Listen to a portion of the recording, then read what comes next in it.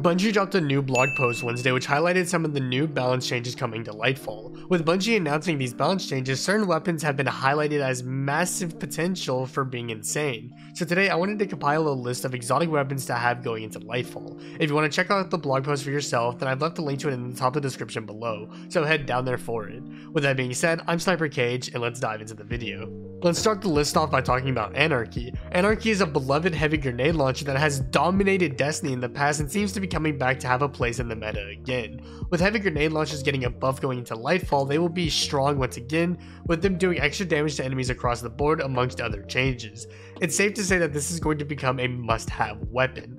Also, for those who may be doubting whether or not Anarchy would receive this buff, the Destiny 2 team's account on Twitter seems to have confirmed it, hence why it's on today's list. If you have yet to get this thing, head to the exotic kiosk in the tower, right click on the Forsaken tab, and then you can purchase it from there. Now the next spot on here belongs to two weapons, and the reason why two weapons are sharing the same spot is because these weapons are already fantastic, but I think they're only going to get better in Lightfall. For the next spot we have Izanagi's Burden and Arbalest. I highlighted both of these in my top 5 best PvE exotics video, and both are still dominating and will continue to dominate going into Lightfall, as Bungie confirmed that kinetic special weapons, which Izzy and RBR, will have their damage multiplier increase from 1.05 to 1.15. This just means that these two weapons are going nowhere anytime soon. If you have yet to get either of these weapons, then be sure to do so. Izanagi's Burden drops from the exotic kiosk in the tower under the same banner as the Anarchy, and Arbalest drops from exotic engrams and from Xur if you have yet to get it.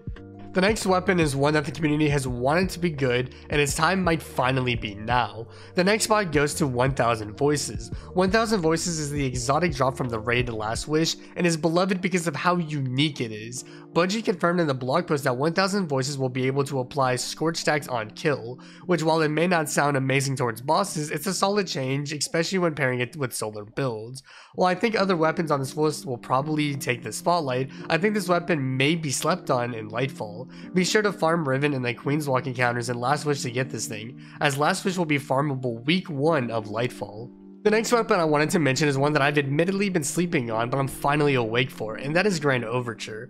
When this weapon released back in Season 16, it felt more like a joke weapon and one that people would get some laughs out of before throwing it in their vault and completely forgetting it was ever an exotic. However, Bungie has noticed my lack of interest in this weapon and has repeatedly slapped me in the face with more and more changes to this weapon.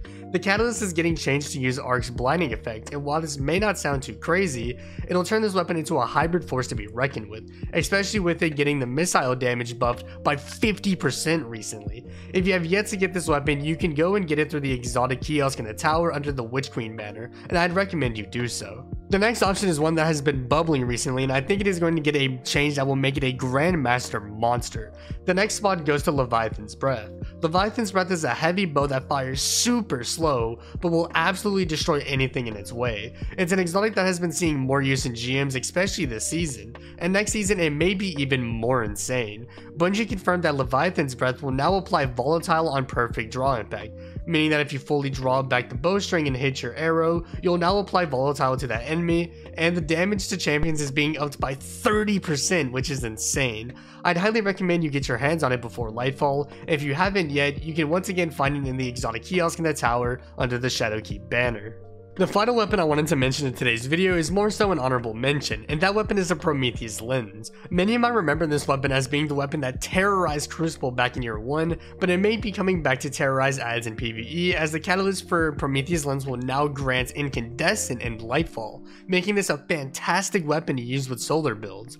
Now, the main reason why this weapon is an honorable mention and not just flat out recommended is because I think the Retrace Paths Trace Rifle from Dares of Eternity will probably beat this weapon out, since it is a legendary weapon, also gets incandescent and can be paired with subsistence, and is craftable, meaning it is far more accessible than Prometheus Lens. However, I still wanted to mention this weapon as it is going to be a really fun and solid weapon for ad clear and Lightfall. If you haven't obtained Prometheus Lens yet, you can get it through exotic engrams and Xur, so be on the lookout if you still need it.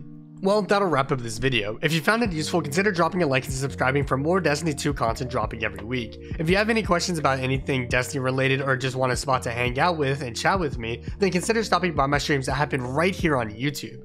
Finally, follow me on social media platforms, all linked in the description below. With that being said, I'm SniperKH, and I'm out. Good luck with gaming.